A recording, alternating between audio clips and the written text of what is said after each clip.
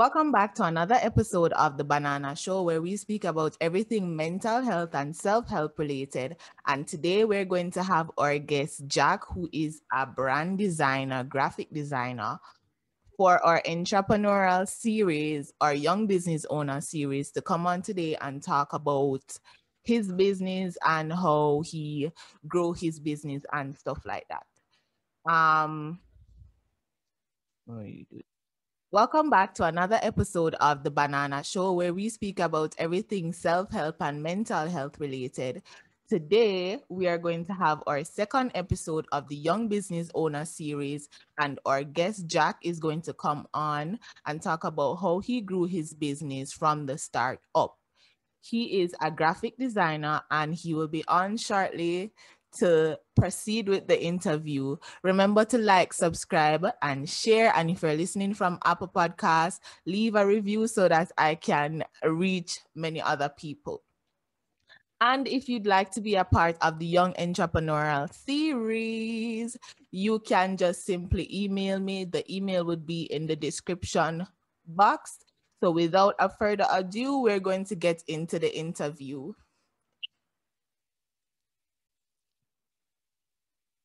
So welcome, Jack. And I'd like to hear a little bit about your business. Well, thank you. So my business is a graphic design branding agency.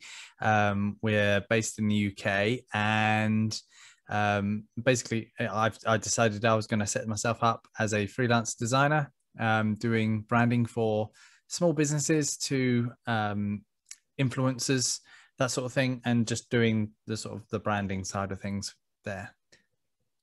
Okay, interesting. How did it start? How did you get the idea that you wanted to start a graphic designing agency? Well, I've always been involved in something creative from quite an early age. My grandparents in particular were very good with their arts and crafts, and they sort of showed me how to paint. And my granddad on my dad's side, he would use acrylic paints, and so he would properly paint properly, and he would show me how to draw and sketch. That's interesting. Yeah, so I sort of grew up with people making stuff around me. And then I think it was in school, I started doing my own radio. And then it sort of spiraled from there. So it's sort of like all this creative stuff started to sort of filter into everything I was doing. So I started my own podcast. I started doing my own radio production. And then I needed to get the graphic sort of side of things done. And so I sort of started picking up Photoshop and Illustrator and sort of spiraling into that in that way. And then eventually I ended up going to university and studying web design and coming out and then becoming a full-time graphic designer. So that's where that's the history of like everything I've done. That's interesting, actually. When you first started, like in university, did you find it difficult, or because you had background, it was a bit easier for you? I wouldn't say it was easy. I think a lot of from my background, from me as a person, I focused all my attention on Photoshop. Now there's three different programs that all designers should really know, which is InDesign, Illustrator, and Photoshop. Now Photoshop is great for what you're wanting to do for photo editing and putting things together, like you know, putting together your cover up for your podcast, or you know, putting something on social media. It's great for that. But when it goes to actually putting things together that is then printed, it has a problem because Photoshop uses pixels rather than vectors, and it's a whole different ball game there. And I think one thing that I found really difficult was that transition from using one only program only, and something that I've self-taught myself doing, to then having to learn Illustrator and vectors and then using InDesign. And now I'm fluent in all three, which is kind of helpful. So yeah, it was I wouldn't say it was an easy subject to sort of pick up, because a lot of people had different, you know, it can be difficult to get the idea from your head onto the actual paper, if that makes sense. So like a creative mind. Yes, Trust you me, can I go down a understand. spiral. Yeah. I understand. Like when you want something to be a certain type of way and it's not, you're seeing it in your head, but it's not coming out how you want it to be. So I know that can be frustrating.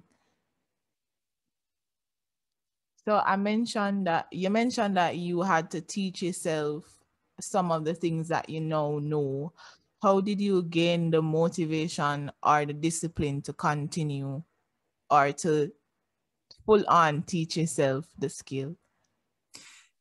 Well, I think it was just a case of just keep battling through. I think a lot of it was wanting to promote yourself on social media and trying to get attention to, it's pretty much being attention seeking really, is to try and get attention towards a show that me and my friends were creating. And so it was always trying to do something that's different and something that's new, and always trying to do all these little tutorials and trying to pick up from things. Because at the time, you know, I think it was like 2013, 2009 sort of era, there was tutorials, but they were all like premium tutorials, so you had to pay for them. And so it was very rare to come across things. So it's sort of, yeah, it was difficult. Not gonna lie, it was difficult, but it's to keep track. It's just keeping yourself with notes and just saying, this is what I want to achieve for the day, and just sort of sticking to 6 things. So for example, I split my day into 3. So I have 3 things that I need to do domestically for the flat I live in, and then I have 3 things that I need to do as a commercial project for a business standpoint, and then focusing on those, and then you just hyper focus on those, and then that's how that's how it works. Oh, like you developed a routine or you set goals that you wanted to achieve that day and just full on base your attention on it. Yeah, I mean, it's. I'm trying to think now. It's yeah. It's just like that. I for me as a person, my whole way of working is all about schedules, and that's been instilled into me by my parents. My girlfriend, she hates it because she's had the opposite effect, where none, like, sort of, she's come from a very relaxed childhood, and it's sort of Oh, like very, you know, when it comes, it comes, and and she comes from a childhood which I would have loved. Very relaxed and laid back, and, you know, very open, whereas my parents are very stern and very like, you will do this and you will do that and you will have to do this. It's all very methodical. And so with me, because I've been programmed for all these years to do it in that way, I guess that's kind of how I started to like develop that strategy, doing it that way, because that's how my mind works. So that's how I now do things. It's not for everyone. I do understand. And sometimes we all need structure because even though I grew up in a mixture of both, I feel like sometimes structure is good, you know, it gives you something to look forward or some kind of security about certain things. Hmm. So would you say that how you grew up has helped you to achieve certain goals that you wanted to achieve for your business? Yeah, I mean, in terms of how things were, I think the structure side of things and how I've constructed the routine and putting things in force and saying I've got to get up at this time and then I've got to work until X amount of time, and then this is what I'm going to do, and sort of having these 3 things, these 3 big things to then sort of achieve in the day, that was all instilled by my parents. I think one of the things that sort of really drives me as a person creatively is seeing the background from what my girlfriend has come from, and seeing the drive that, you know, she has to achieve what she wants to achieve, and that sort of inspires me to then go on and then achieve and really push. So we sort of work as a team, me Oh, and my girlfriend, which is really, it's quite a, it's an interesting way duo. of working it, because we've both got different ways of working, and you know, she drives me to do, you know, make corrections and things, and she hovers over me when I'm doing some design at home, and sort of like going, well, this is where I'm going creatively with this, what do you think? And she's sort of like the bounce board. Yeah, it's like someone you can refer back to without any type of judgment, but for your own betterment and forwardness. Yeah, exactly. And it works. It's developing. It's definitely developing at the moment, where it's sort of like evolving into a way of working that's a little bit better for both of us, where, but she inspires me a lot with, put it this way, I come from a quite a well-off family in terms of like how it was structured, and she comes from a background that maybe not so well off in that sense, but they've got that family life of like, we're all together, we do things together, we work through things together. And that's really helped me as a person develop as a, over the last 4 years, we sort of I've developed into a different sort of person, which sort of has both structures that, sort of collide with each other. So yeah, it's a good mix. That's really great to have somebody there that you can talk to, and someone that really means you better, which contributes to you and your overall betterment. So that's really good. Yeah. As for your business, how has it been going since COVID? Yeah, so I decided to be the brainiac, and decided to launch the business in October 2019. I decided to leave the job that I had. I had a full-time job as a graphic designer, working for a local design agency, doing all sorts of different things. And I wanted to focus myself on a particular way of doing things. So I wanted to focus on branding. And I left to pursue that. And then in the March, the UK was locked down in a mass lockdown. And I'm not going to lie, it did suck, because what I started to have that momentum of people were interested, people knew that I was going freelance, people were starting to contact me, starting to ask me questions about things. And then as soon as COVID hit, it's sort of like it all tapered out. So I think I had about 3-4 months worth of work that just disappeared literally underneath my feet within the first couple of months. So that was strange. But I guess, with everything, you take it with a bit of grain of salt, because, these things come around on very rare occasion, and it's a way of how you deal with that situation. So I spent a lot of my time developing as a person, developing the structure of the business, developing how the business is going to be and its focal point and where I'm going to focus. Because at the time when I first launched my business, I said I was going to do everything. I was going to do, I was going to do branding. I was going to do the booklets. I was going to do everything I was doing in the agency, but I was going to do that on my own. And the problem with that I found, work. That's a lot of work. Yeah. And the problem I found was I didn't love everything that I did. And I didn't realize I didn't love it until I actually started to really think about it. I sort of had that mantra of like, let's just copy paste their business model straight onto my business model because it works for them. I'm just going to copy and just see where it goes. It doesn't work out that way. It can do, depending on what business you're doing. But for me, it didn't work for me because I didn't want to do printing. I didn't want to do all these different things that, that annoyed me when I was at a design agency. So as a designer, when you're working in a design agency, you don't really have a choice of which projects you work with. It's very rare that you're going to have that choice. I mean, I've had contact with a lot of different other design agencies recently, which I've actually done some contract work with because of COVID.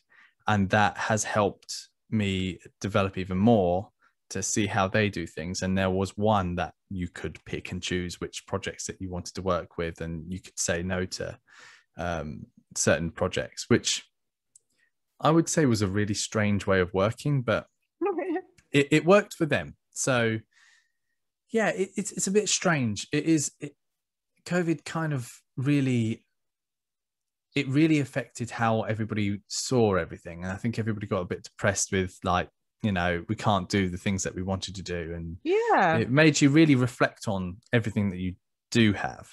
Yeah, yeah. And it's not just, you know, business wise, but personally, we, you know, me and my girlfriend used to spend a lot of money going to cinemas and going out and eating out, and like every weekend we would just like blow a budget of just going out, eating out, doing things, which is great, but you know, eventually something's going to give. And so, you know, we've learned to sort of evolve as people and sort of like Get do things a creative and little stuff. bit differently. And yeah, and that's helped. That's really helped us as a, you know, as a group to sort of push forward. Wow, that's a lot to take in actually. And during my time, I've learned from a friend that sometimes we have passions that we like, but in order to excel, we have to understand that even though we like a particular thing, we might not like everything about that particular thing. Like I like podcasting, but trust me, I do not like editing. It is just so time consuming. And sometimes like if you are a perfectionist, you tend to obsess over small details that nobody even cares about.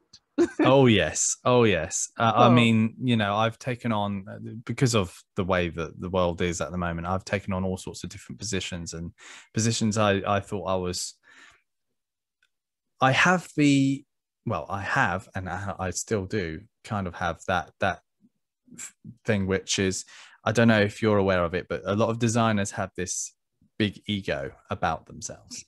They think they're the yeah, best and at everything. photographers too. I've Yeah, seen it with the yeah, photographers. Photographers, yeah, that's the word. yeah, Photographers. yeah, and that's great, and everything works like that really well. But you know, you do have personality clashes. Like I've had clashes with other designers in the past, which we wouldn't we can't work creatively together because of how we think of and how we see things. But individually in our own spaces, we're fine with, you know, you sort of get on with each other.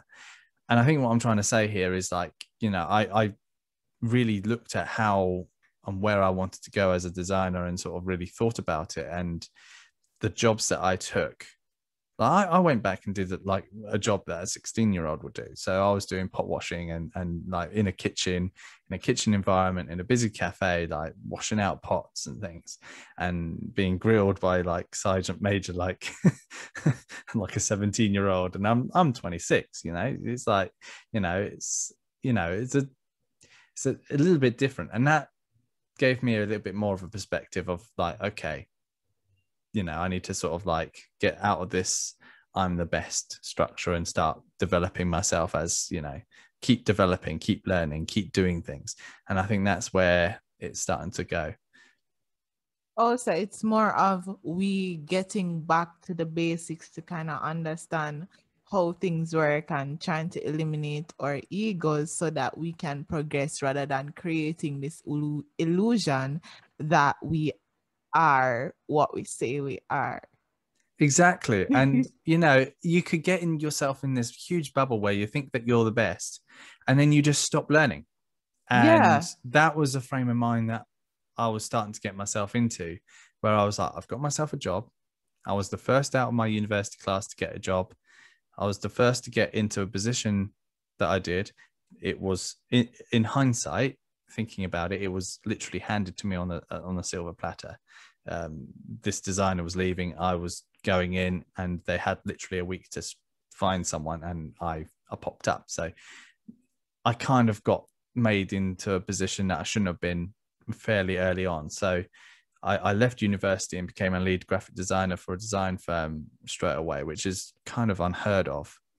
Okay. So it's a bit strange. So So you skipped one process, yeah, basically the process of sitting down with yourself and learning your art and yeah, you and how you express yourself in your design and stuff.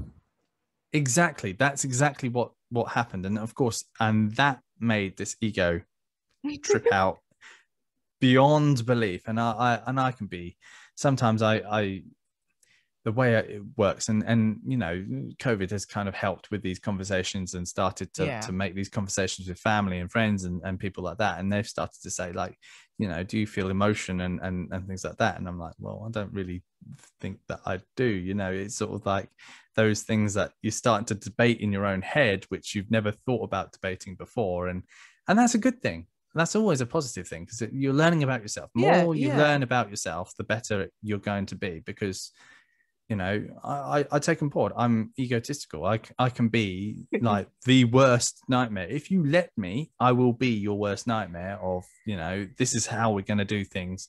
This is where we're going to go. But if you stamp your foot down, I can be the nicest, like, okay, I can do that. I can try this. I can do that. I can be your yes man if you really wanted to, that's, I guess that's what I would have learnt if I had been under a lead designer beforehand. And I think I get that's what I that. missed. I get that. It's like a nurse going in and straight after university, out of university, and then being told that, okay, she just has to do this right now. Yeah, exactly. Yeah, it doesn't, it works sometimes, but being thrust into the deep end is kind of a You good have to thing. figure out certain things. Yeah, and clients are expecting certain things and expecting it at a certain level, and when you don't have the skill or the knowledge Yeah. to do that, it's very difficult. And obviously you've got to then smooth over the fact that you've just usurped a load of other people that may have wanted that position, maybe higher, have more skills or have been there for longer, and the only reason why you kind of usurped them was purely because you were doing you did the full week work rather than they did half a week sort of thing. And that's a rather strange thing to sort of like look at, but it's the way it went, and I was happy for it. And it's ended up in the way that it's just bizarre how it's gone. I've always wanted to have my own business ever Yeah. since I was young. I had that drive to and now it's sort of starting to come reality, which is very slowly, but it's getting there. That's great. And I get everything. I get it. And we have to try to approach things from more of a beginner's mind sometime. We don't need to get up every day and tell ourselves that we know. We have to approach things like we don't know it, even when we think we know, so that we can get more knowledge and more experience and more out of what we are pursuing. Absolutely. Yeah. Yeah. And so for COVID, or you mentioned earlier that you left your job to pursue your graphic design in solo in 2019. Um what made you make that decision, or how did you know or feel that you were ready to do so? So yeah, so the design agency I worked for was a very laid back design agency. It's the agency itself is great. Its structure is probably a lot better than it was when I was actually there. But when I joined, I joined when my former business that I was with merged into that business. So the business I joined actually bought the last business. So I moved over with them, and so I was sort of like the smooth out process of like, these clients are now merging in with this category of clients, and there was price differences, and there's all these different things that were just way over my head of like structure and stuff. Oh, I figured. I was just thinking about that maybe it's because of the structure, and you being such a person that's used to structure, you just decide, okay, I'm not going to deal with this Yeah, anymore. and it's also very important. The lesson that I learned while there is, it's very, very important that when you build a team of people around you, that they're all on the same idea. Because the problem with the business that I was with was that they had three directors all wanting three different things, wanted to go down three different avenues, and it confuses the customer, and it confuses other people. Then they had bought another company in, so there's another ideology Oh, that was coming Lord into Jesus. the frame. And so we were used to doing things. So we were a traditional design agency. So the agency that I was with was a traditional family run design agency, and we did work from all over the world doing all sorts of different stuff. We merged with this design agency who had just started doing design, but their forte or their front-facing concept for their clients was they were a print shop that was starting to do design. And so there's a difference between the two, which is a print shop was very heavy with printing off different things like business cards and that sort of stuff. And then you've got that other structure, which is the design and the creative side of things. And normally it will be us sending work to the print shop to then get it printed, and then it will come back to us, and then we'll give it to the client. So it's a very odd process. So that transition between the two. So we had one director that wanted to keep hold of the old traditional, we're a print shop, this is what the business originally has been, and fair play to him. That is true. That is the heritage of the business, and you have to stay true to the heritage of the business as much as you can, because you don't really want to mess up and annoy all your customers that you've built up for God knows how many years. And then we had this new creative director who was very creative driven, very design agency driven, and wanted to create this London-based design agency that was in the middle of Kent sort of thing, a cheaper alternative to the London design agencies. And that clashed quite a bit with each other. And that made it very difficult to sort of work within, because all these different ideologies were all coming in together. And so it was all a bit of a mismatch. So for me, I felt like I didn't really fit in with the business. And so their ethos and their way of working was different to what I wanted to do. And so that's where I sort of saw the divide. It's very difficult, because you've got to kind of like see these red flags, and you've always got this vision in your head where, I was always told by my parents, like, get yourself a stable job, stay with it, stick it out, and just stay there and just find another job, and then just sort of float over to it and, do the building, and slowly, that traditional, die hard. I don't know whether or not that's a British thing or it's just that instilled. And I just couldn't take it, because I was like, I did not want to do this sort of stuff. And the business itself and the duties that I took on was I was doing everything. So whereas before, my original design agency I was with, I was just doing the design, and I was talking to clients, and I was sitting down with clients, and then I was doing the design part, and I didn't get involved with the pricing and payments and all that sort of boring stuff, admin. In this new job, I was doing everything. So I was getting the clients in, I was talking to them, I was giving them a budget for things, I was putting things together, I was pricing things out, I was doing the design work, I was proofing it off, getting it printed. I then went off and printed it myself. I then cut down the projects, put it away, put it in the boxes, and then delivered it. So the entire process from start to finish was always conducted by me and no one else.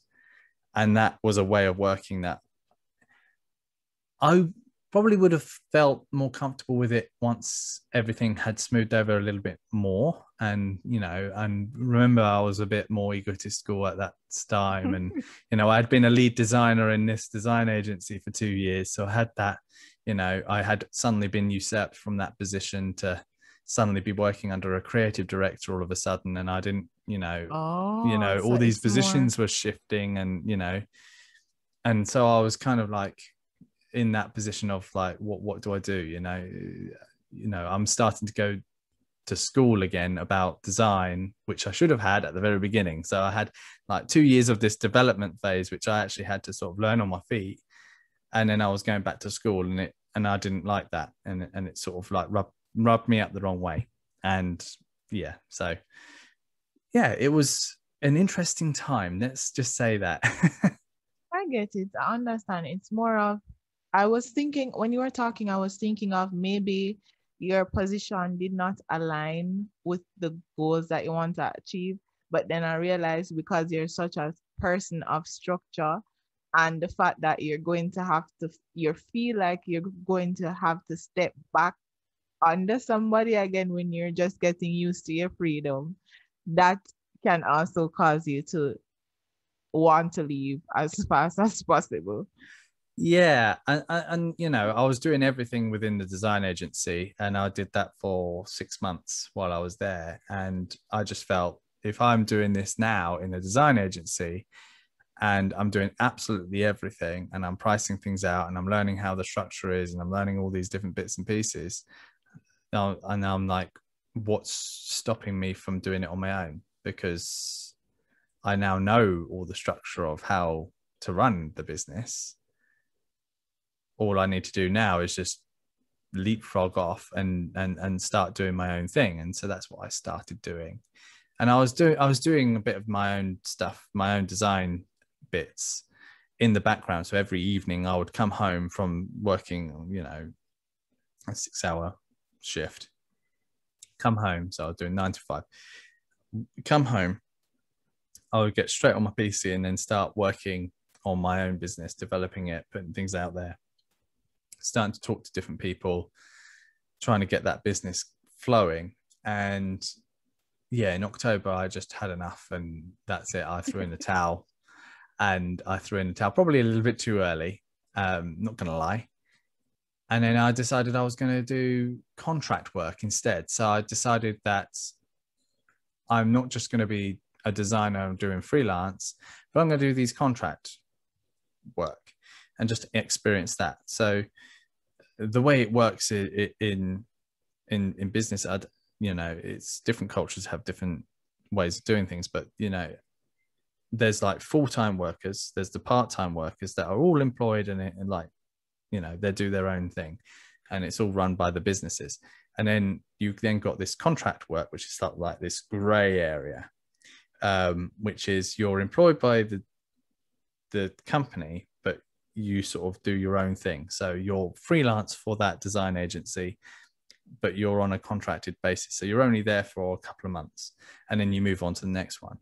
And the reason why I took on contracted work is because I wanted to get more experience than being in just one design agency. So I hadn't tried being in-house and I hadn't tried working for a single company doing a single thing.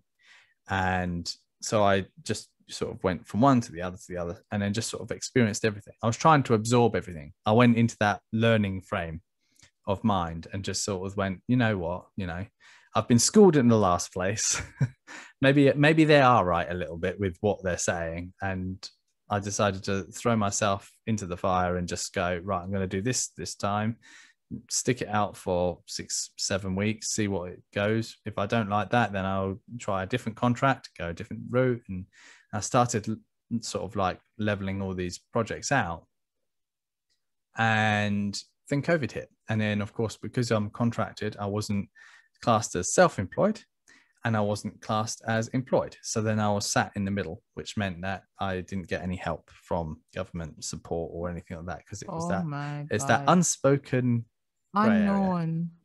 Yeah. That's wow, that's a lot. When all right, before COVID hit and you left, right? Did you have any fear of leaving, or it is a case where you just left and say anything is anything? Well, yeah, I wanted to sort of have a little bit of a break from doing design, because I think I had done a lot of work in the original agency, and then I did a lot of work to smooth over the transition of one business to another. And there was a week of time where this design agency, like the design agency that was bought, actually operated inside the new company as a separate identity. And the people that would have been the head, so the boss that I had and the admin people, they weren't coming over with the company. So they were gone. They were off.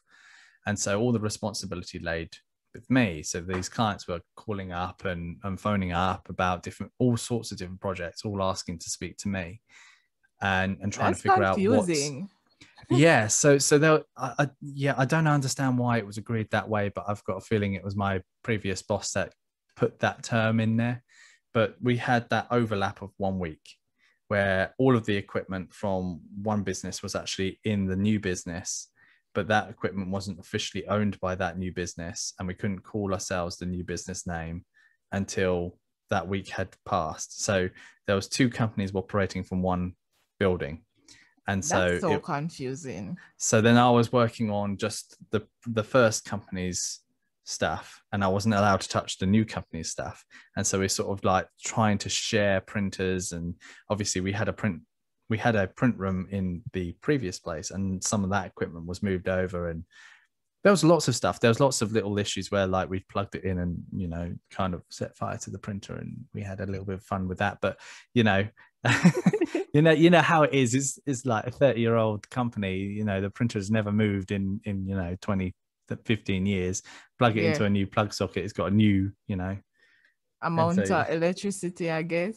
Yeah. And it's like, oh no, let's not do that.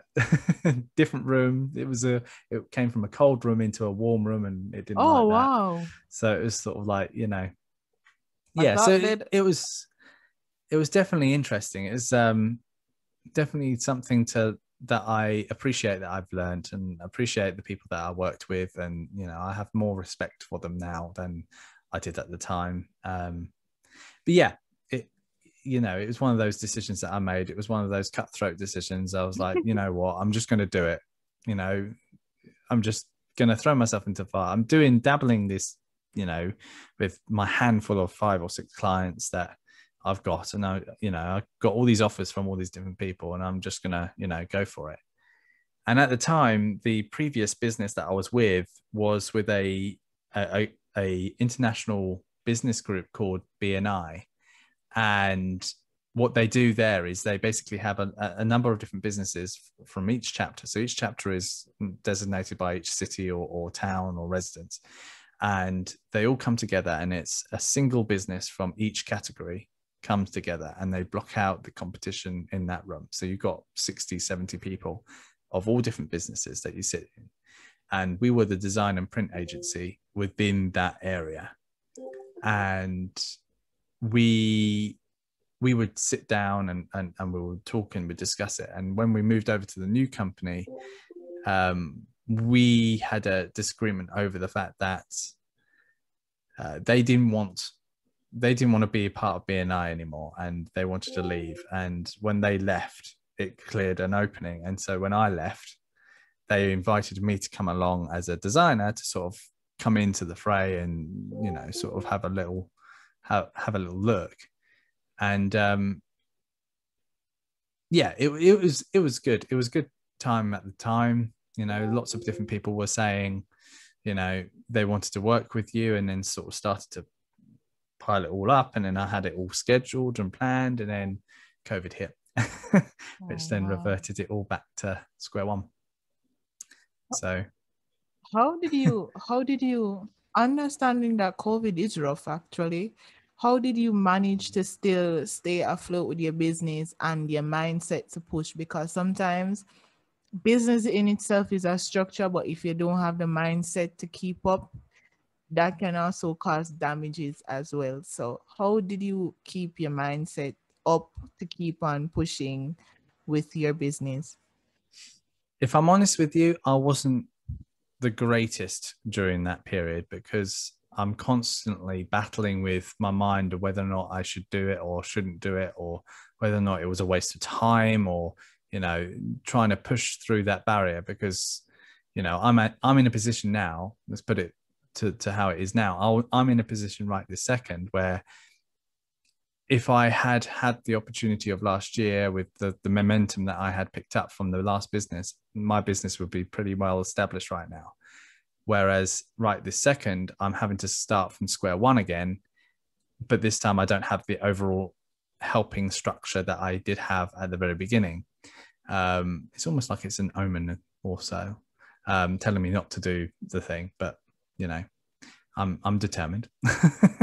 But yeah, so if I'm honest with you, I had mentors. I had different people that was helping me out. I had seeked out friends. I seeked out family. Family was very, very important with me. My girlfriend, who, you know, was the only person that was living with me at the time, still is. We both had a heart-to-heart over things, because it also affected her, because she was doing her final year of university and everything was going up in the air. And, you know, she was having lessons taught online, and teachers weren't turning up, and Oh people my. didn't realize things, and all these different things that were happening all the time. So she was in a real stressful situation. Everyone was just stressed out. Yeah. And then we started to dig our way out of it in probably about October, November time last year. And then the landlords of our previous property decided to give us an early Christmas present by kicking us out of our flat. So, which is the way it works, isn't it? So, when you're renting, it's a difficult thing to battle. So so I've started up my own business. I'm trying my heart and soul into this business, just sort of trying to establish it. Both me and my girlfriend were battling with things, and then we then lost our home. So then we were then starting to have to look for a home, and it was very stressful. It's a lot. It's a lot. Yeah. And so that resulted in me deciding to, can some of my ideas and to really refine it while I was doing mediocre tasks. So I went back to doing pot washing, and I went back to doing, stuff in bars because they were open still at that time.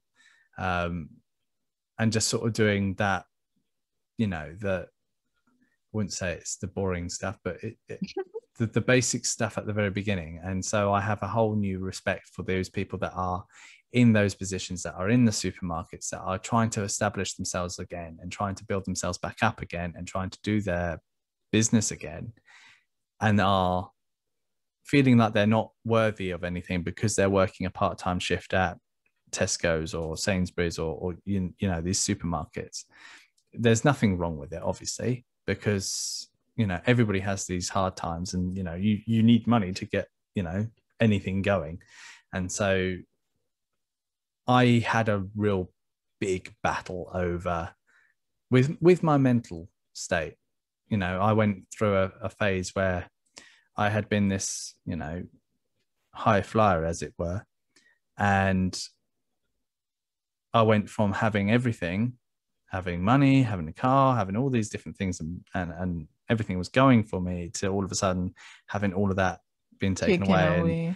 And debating whether or not we should have heating on, or whether or not we should go and get butter, or debating whether or not we should have butter, or we should have bread, or debating how much money we've got in the account, or really like fine-tuning the expenses, and trying to share a can of beans between two of you. You can, but we had this half can beans, and we're trying to divide up between the two of us, and it was difficult. And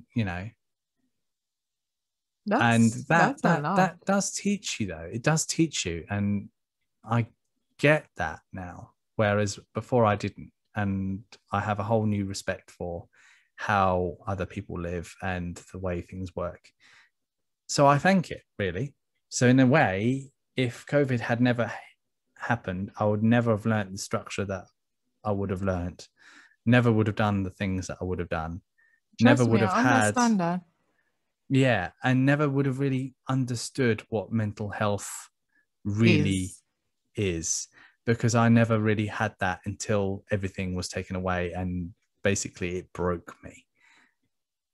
And yeah, you really learn who your friends are at that stage, when everything is breaking around. Yeah, and and at the time I had a lot of friends that I would go out and see, and then as soon as stuff was starting to happen and starting to sort of fracture and fray, these people started to disappear. And so now I'm left with a streamlined structure of people that are actually very supportive, who want the same thing as what I'm wanting. And so this is sort of like the rebuild of, like, guesting on different people's podcasts, seeing how other people are doing things, and sort of like having a conversation like this, and being relaxed about it.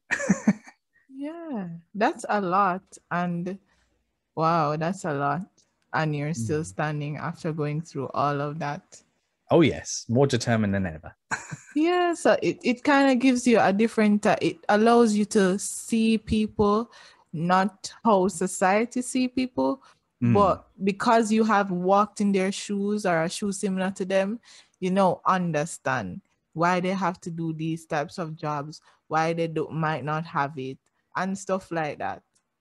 I've Oh had yeah. that experience. Yeah. It's very eye-opening. And I know I came to talk about business growth and all of that. I know it just turned into a mental health session. But I am completely fine with But that because I think when you decide that you're going to do your own business, though, this is the one thing that I've learned over time is it's a huge mental strain that I never even predicted when I first started. And you know, anyone that's wanted to do the business is probably listening to this and sort of thinking, oh, maybe I won't do it just yet. Maybe I will wait a little while. But honestly, you're going to have these problems wherever you go, whenever you go. yeah, So it's always a case of like, just chuck yourself out there and really push yourself figure because, it out. yeah. And it works, you know, you're doing a podcast, you know, Yeah. would you have decided to do a podcast had I other went things in your life affected you or? I probably wouldn't because I've gone through so much and I think it's what basically pushed me to do the podcast and just, go ahead first into it. So I feel like what I've gone through has pushed me to do what I am meant to do right now. So Yeah, yeah, I do see it's difficult though. And I mean, going through it, I did not like it. Nobody likes to struggle, but I guess when it's all over, you understand why it needed to happen, you know? absolutely. Yeah, you have that newfound respect for everything that you've gone through. And, you know, everything is a learning, everything is a lesson. It's like how you see it, you know. I used to be like, okay, today I'm going to do all these different things. And I used to really punish myself when I didn't Yeah, do you those need to things, be kind to you know. yourself. And I would sit there and I'll go, right, you did say you're going to do this today. And I would sit and I would work until 3, 4 in the morning. And I'll be super tired in the next morning. I'll wake up and I'll And go to not be work. And able to do anymore. yeah, exactly. And now I'm sort of more of a laid back approach of doing things where it's sort of like, you know, I am going to do these things, but you know, it doesn't have to happen right this second. But it's, you know, I've now got a structure where I've written down a list of like, what do I need to achieve to get to where I want to be? You know, let's have, instead of having these huge, great big leaps, let's do these little tiny leaps in a day that then Yeah. help towards that bigger leap. And that structure is working a lot better than, you know, how everything else is. Now, bearing in mind that, you know, businesses have that different flexibility where, you know, clients, especially for me being a service business, clients would come in at any point of the day and say, we're happy to start doing this project. You probably forget completely what that project was and have to go through your notes and sort of really think about how, you know, how it was structured and how it was working. But yeah, it's a learning curve. It Everything's a learning is. curve with whatever you do. And you know, it's great fun. I find it fun. I enjoy it. I'm sure you enjoy Sometimes it's doing. difficult, but I do enjoy like when I'm a very curious person, so I'm always learning things. So yeah. What are some obstacles that that some people would encounter when they start a business, and what is your advice to those obstacles? So for a service business, it's the biggest one would be the pricing yourself correctly. Is probably one of the biggest fundamentals and the biggest learning curves that I've had to undergo. The reason why I say pricing yourself is because you can really price yourself really low in the market that you're in. And then you start to get you start to get loads and loads of clients come in through the door, and loads of people want to get your services. And you think there's loads of money coming in because lots of people are working with you. But the reality is that the money that you are earning for those jobs aren't sustainable for you to actually live off of. Yeah. So, so the Yeah, one thing that I trust me, would that's always take away is always figure out how much it is for you per hour to do the thing that you're doing. So that is including your power bill, That includes your tax, if you've got tax on your building, your rent, all that sort of stuff. All of that goes into play. That's a production cost. Put that together and put that into a bracket margin. So what's your minimum bracket that you've got to do? Obviously, times it by a certain percentage so that you always make a profit, but put it at that rate and then never go below that bracket margin. That definitely resonates with me, because I have a side business or a side hustle where I do locks, right? And sometimes I feel like I genuinely do feel guilty when I have to tell people this is $5,000 or whatever, because sometimes the people that I am working with are young people and they can't really afford certain things, especially if they're in a certain space. But I'm thinking that it's not a matter of if I feel guilty or not. I have to charge you this because I travel to them. The travel needs to be included in there. I need to eat. Absolutely. Because I have to stand on my foot to do your hair, and I have to eat, I have to provide, and I have to go back home. So it's not that I want to charge you this much, but it's because I have to get to you. And some of them really live far. And you have to take like 3 to 4 buses to get to them. So so there is it's all well. of these things that you've got to think about. And a lot of things that when people are saying to me about, why do you charge so much? Because I'm in terms of prices wise, if you're looking at US dollars, it's sort of like $80 an hour is what I'm sitting at. And that's fairly cheap for a designer in the space that I'm in. People just don't want to pay because they believe that what you are doing is not enough and that they can do it too. Unless they're in your shoes, they won't exactly understand, which is why they always want to underpay photographers and people like that, not understanding that these equipment costs a lot of money. Yes. See, the thing is, a lot of people have this ideology of like, it stems from school. And I have a strong idea about this, where it stems from the schooling. Schools, especially in the UK and across the world, always underpay the people that are doing the creative fields.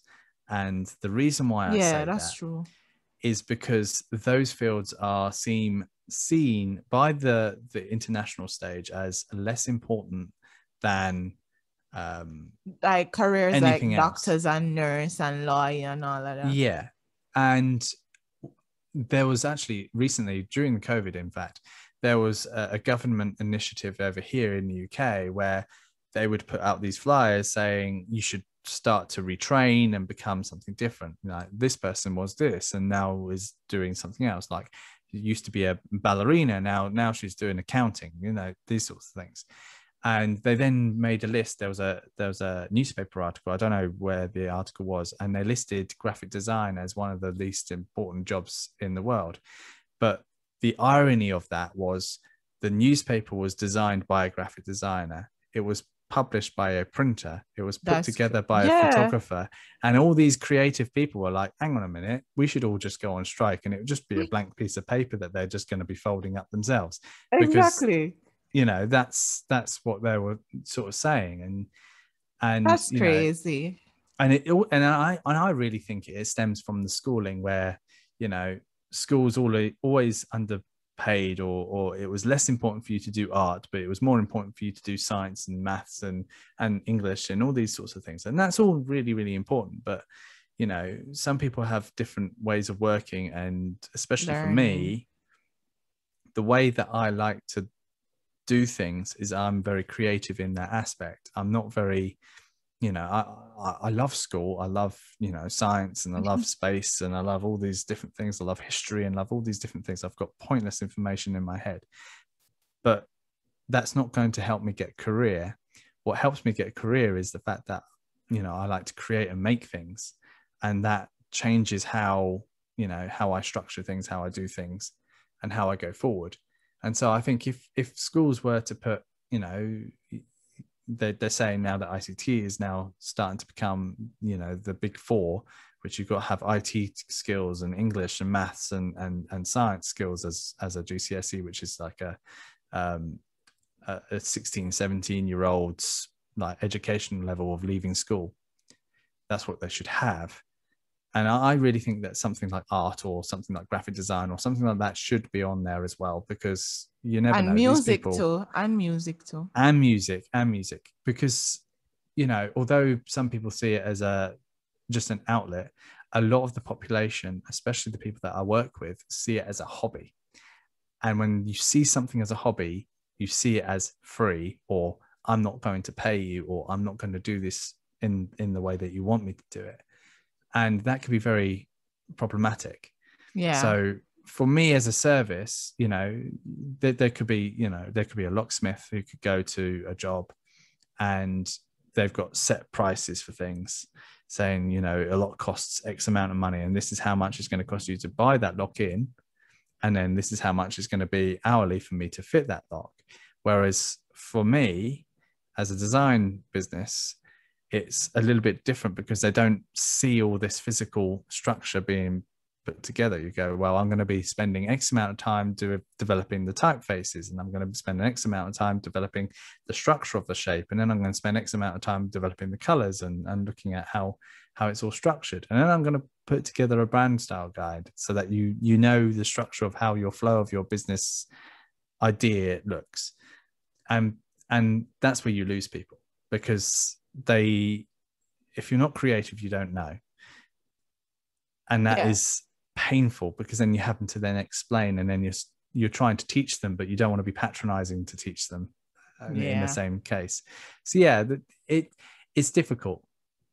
It's definitely difficult, but you know, it's the way things are at the moment, and you know, maybe things will change in the future. We don't know. I get that, and that is understandable. It's a lot to take in, and I see it happen. I see it when they want to undercharge photographers and all that thing, but they expect quality work and they want to pay a little to nothing for it. It's not fair. But you know, I'm going to wrap up before the recording cuts off. Okay.